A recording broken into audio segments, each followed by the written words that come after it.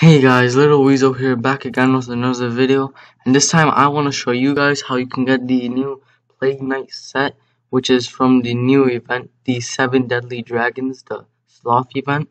So in order to get this new set, you want to do /join Sloth, and I'm going to go into a private room like I always say. Now, you have to complete 14 quests in order to get this set, and I'll explain why. So follow me. You want to go up this way, then up this way, then you want to take your left.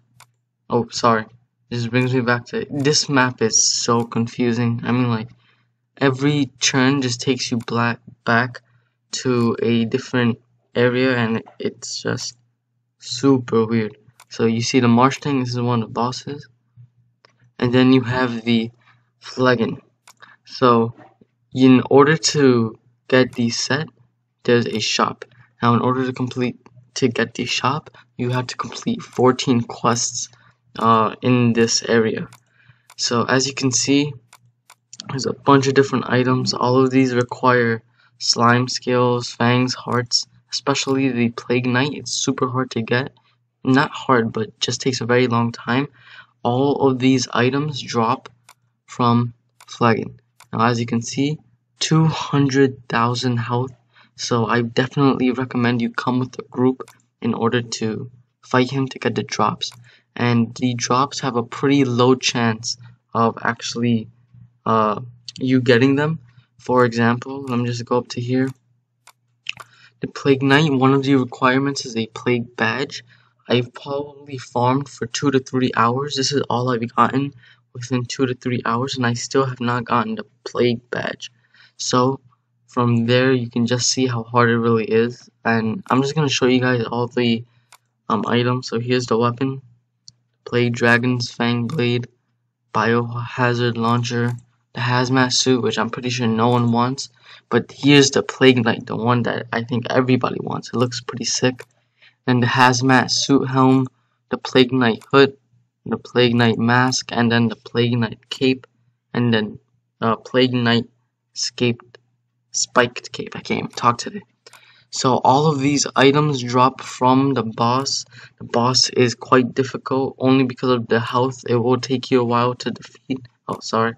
You see, it does pretty high damage, 700 crits, which is super high.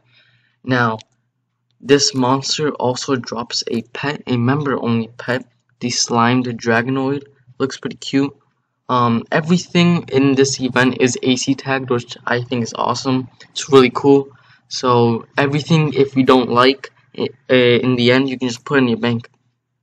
And he also drops a weapon called the Dragon's Plague Skite, which I think looks way better than the Dragon's Fang Blade. This weapon does not come from the shop. He actually drops it. So just to show you guys a close-up, I'm actually going to go to white map. Now, in total, I think it's going to take me a few days just because I'm not a hardcore farmer. And to be honest, this is not a set that I want to get right away because it does look amazing, but it is a permanent set. So it's not like it's ever going to go rare, so I can get it whenever I want.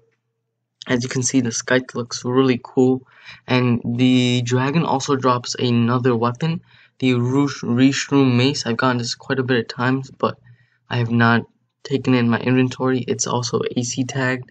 It's pretty funny, but all in all, that's basically it for this event, all the drops in this event, and I hope I helped, guys, and until next time, later.